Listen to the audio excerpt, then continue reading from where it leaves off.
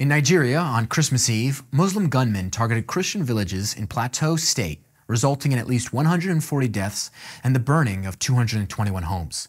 This is part of an ongoing pattern of violence against Christians by Muslim Fulani herdsmen, often labeled as a farmer-herder crisis by the media. The attacks, deemed senseless and unprovoked by Plateau Governor Mutfwang, left 17 neighborhoods devastated. Despite a delayed response from security forces, Nigerian President Bola Tinubu has not publicly addressed the recent attacks. Amnesty International criticized the government's failure to take concrete action to protect lives and ensure justice for victims, noting a troubling pattern of inadequate response.